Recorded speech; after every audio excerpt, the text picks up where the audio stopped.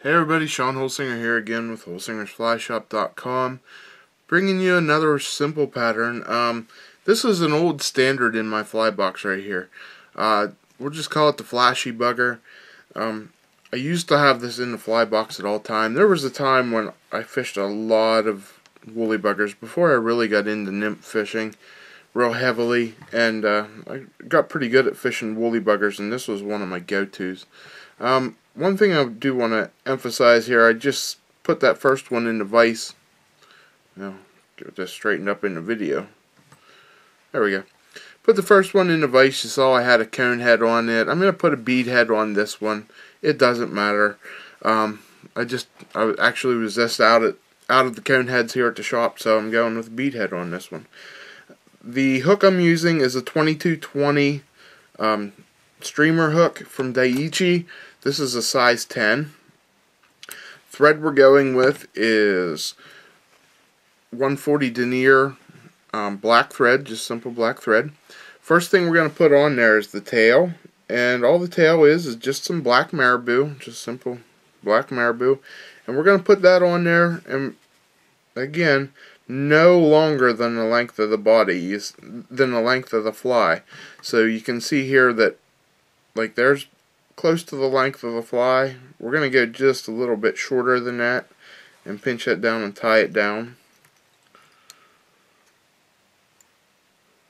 Okay, now actually I wanted to put some lead on there first, but it'll be fine. We'll put it on after the marabou.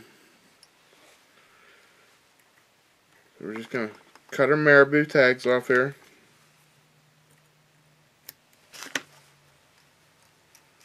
Get this all wrapped down tight.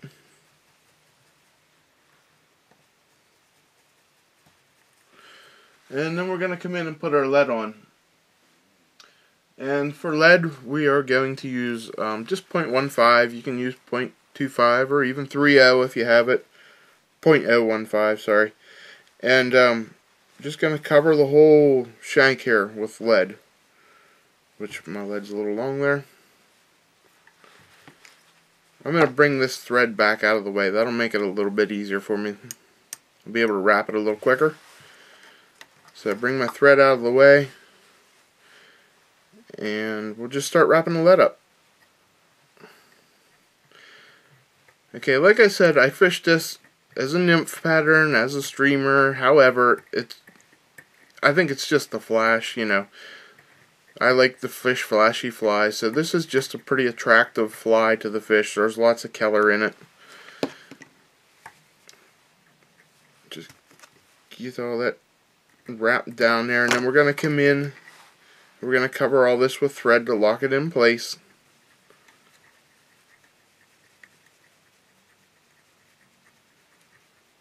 Okay, once we get all that wrapped down there good, you don't have to be real particular because we're going to cover it all with ice dubbing here in a second. Next thing I'm going to do is put just a little bit of flash in the tail. I'm going to take a piece of, just a piece of crystal flash in like a peacock color. Peacock, rainbow, whatever you have, doesn't matter. Just getting a little bit of flash in there. And all I do is take one piece and just double it over so I get two tips here together. And I'm just going to put it on the side and make it the length of the marabou. Okay, make a couple wraps to wrap it down. Then the folded piece I'm just going to bring over the other side and get it to come out the other side. And then we'll just trim it off the length of the marabou too.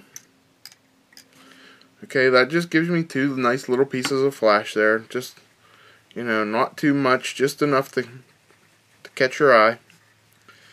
Next piece we're going to tie down is a black strung rooster saddle. Okay, and it's a big long feather. You see, got the fluff down here at the end. I'm just going to strip the fluffy end off because I don't need it in the way. And what we're going to do is we're going to tie it in by the tip. So just going to peel a couple of the fibers back like that. Okay, peel them back a little bit, use that to tie, then use the tip and tie the tip down.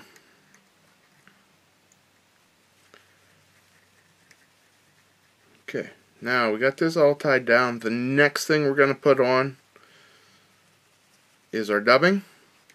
So for dubbing, we are going to use some Caddis Green Ice Dub.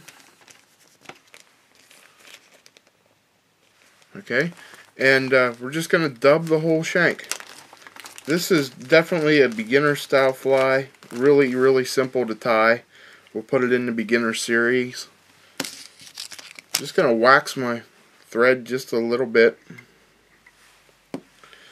And then cover it with ice dub. And I'm going to cover it a little bit thick with the ice dub here, because I want to build up just a little bit of body to it. Not a lot, but just enough. I don't want to see the thread or the lead through it. So just cover your thread there good with the caddis ice dub. And then we're just going to wind that up there towards the bead. And we're going to try to make it nice and equal sized. You know, I don't want it to, oops, come off the hook there, come off my line a little bit. So we're just going to get back, tighten it back down. Okay, I'm a whole way up to the bead. You can see how I got it pretty nice and uniform there, which is good. Now the next thing I'm going to do is man, that's not good.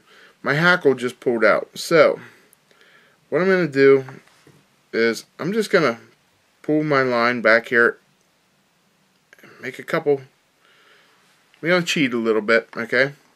This happens, nothing to worry about.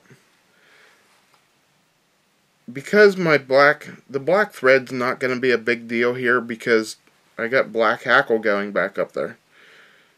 So seeing a little bit of black thread on your green ice dubbing there, it's not really a big deal. Don't flip out about it.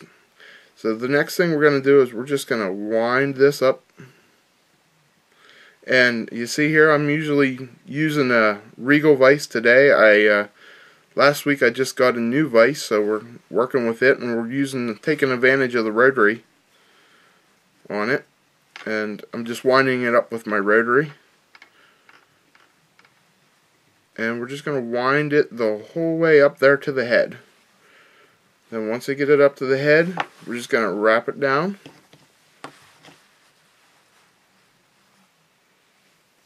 Get about 3 nice good tight wraps on it. Trim the extra off. And then I'm going to pull all my fibers back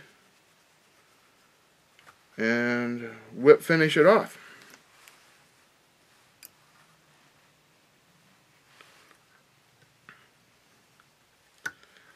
And that is all that's to this very, very simple pattern.